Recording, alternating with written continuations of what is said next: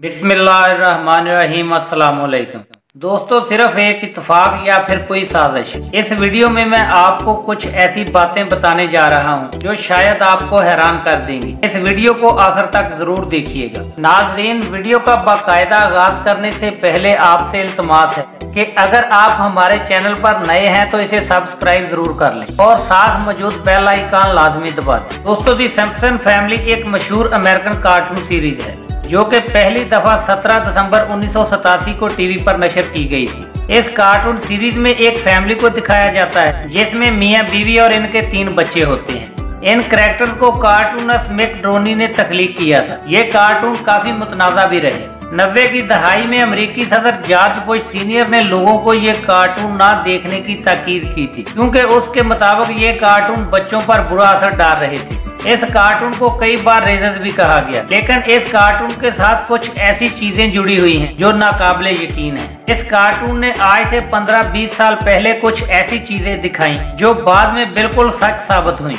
सबसे पहले बात करते हैं अमेरिकी सदर डोनाल्ड ट्रंप की। दोस्तों, डोनाल्ड ट्रंप 20 जनवरी 2017 को अमेरिका का सदर बना। आज से 18 साल पहले कौन सोच सकता था कि डोनाल्ड ट्रंप अमेरिका का सदर बनेगा। लेकिन दी सिम्पसन फैमिली ने डोनाल्ड ट्रंप के सदर बनने की प्रेडिक्शन 18 साल पहले ही कर दी थी। सन 2000 में सिम्पसन फैमिली की एक किस्त दिखाई गई जिसका नाम पार्ट टू द फ्यूचर था, जिसमें इस फैमिली का एक फर्द फ्यूचर में चला जाता है। इस एपिसोड में दिखाया गया कि अमेरिका कर्जे में डूब चुका है और इसका जिम्मेदार हैरत अंगेज तौर पर अमेरिकी सदर डोनाल्ड ट्रंप को बताया जाता है। ये एक इंतहाई हैरत अंगेज प्रेडिक्शन थी जो हम सब जानते हैं कि बाद में दुरुस्त साबित हो गई।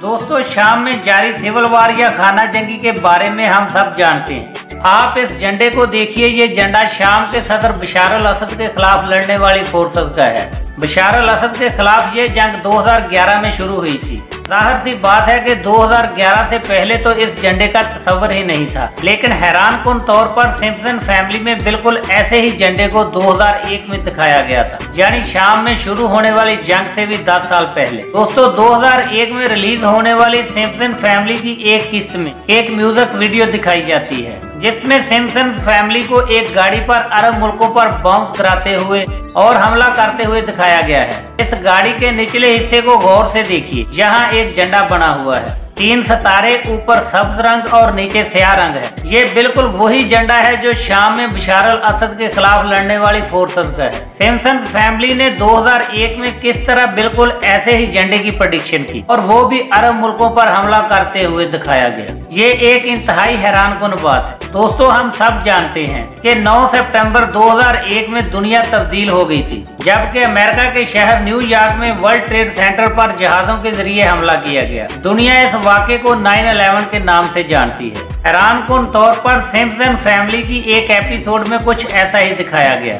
जो इंतहाई अजीबोगरीब था। दोस्तों, 1997 में सिम्पसन फैमिली की एक एपिसोड रिलीज हुई जिसका नाम दी city of New York versus human Simpson's था। इस एपिसोड में एक सीन दिखाया गया जिसमें सिम्पसन फैमिली के एक फर्द ने एक ब्रोशियर पकड़ा हुआ है। आप देख सकते हैं कि इसके ऊपर न्यूयॉर्क लिखा हुआ है और इसके नीचे 9 लिखा हुआ है और पीछे वर्ल्ड ट्रेड सेंटर की बिल्डिंग्स नजर आ रही हैं जो 11 यानी 11 की तरह दिख रही हैं। अगर आप इस ब्रोशियर को गौर से देखें तो इसके ऊपर आपको न्यूयॉर्क 9/11 लिखा हुआ नजर आएगा।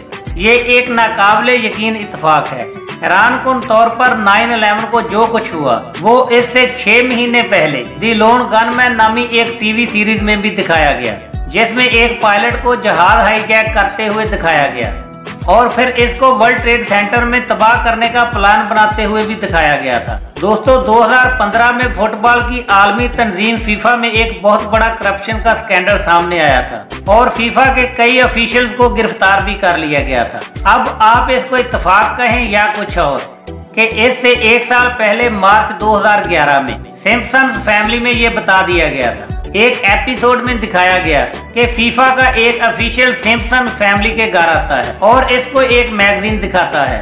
इस मैगजीन के कवर पर लिखा होता है स्कैंडले डे फुटबॉल, यानी फुटबॉल का स्कैंडल।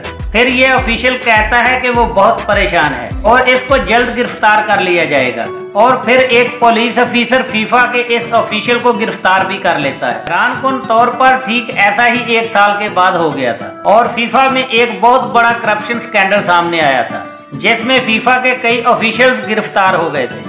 दोस्तों, पिछले साल डिज्नी ने 21st सेंचुरी फॉक्स नामी मशहूर मीडिया कंपनी को $52 अरब का खरीद लिया था। इसकी प्रेडिक्शन भी सिम्पसन्स फैमिली में 1998 में कर दी गई थी, जब एक सीन में उस वक्त की 20th सेंचुरी फॉक्स नामी कंपनी को डिज्नी का हिस्सा दिखाया गया। ये एक इंतहाई हैरानकुन बात है, क्योंकि उस वक्त कोई सोच भी नहीं सकता था कि डिज्नी एक दिन 20th सेंचुरी फॉक्स को खरीद लेगी। दोस्तों, हिग्स बोसन एक पार्टिकल है जो कि 2012 में साइंटिस्ट ने दरियाफ्त किया था।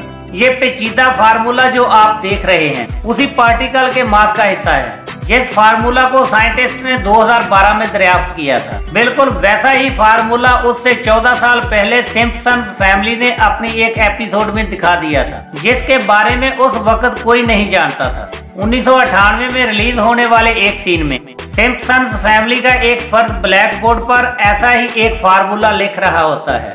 हैरानकुन तौर पर यह हिग्स बोसन के मास का वही फार्मूला था जिसको साइंटिस्ट ने 14 साल बाद दरियाफ्त किया था। और दोस्तों, आखिर में बात करते हैं एबोला की। अगस्त 2014 में एबोला नामी खतरनाक वायरस दुनिया में मंजरे-आम पर आया। वैसे तो एबोला वायरस 1976 में दरियाफ्त हुआ था, लेकिन दुनिया इसके बारे में ज्यादा नहीं जानती थी। दुनिया ने इसको 2014 में जाना, जब अफ्रीकन मुल्क कांगो में एबोला वायरस फैल गया। ये वायरस जिसको लग जाए उसका जिंदा रहना बेहद मुश्किल हो जाता है। 1997 में सिम्पसन फैमिली के एक सीन में दिखाया गया कि इस फैमिली का एक फर्द शदीद बीमार है और उसको बुखार हुआ है। उसी फैमिली की एक फर्द उसके पास आती है और उसको एक किताब देती है जिस पर लिखा होता है curious George and the Ebola virus. उसके बाद एक ड्राइंग दिखाई जाती है जिसमें हर तरफ खून और लाशें पड़ी हुई हैं और आसमान रो रहा है। कहा जाता है कि सिम्पसन्स फैमिली के इस सीन में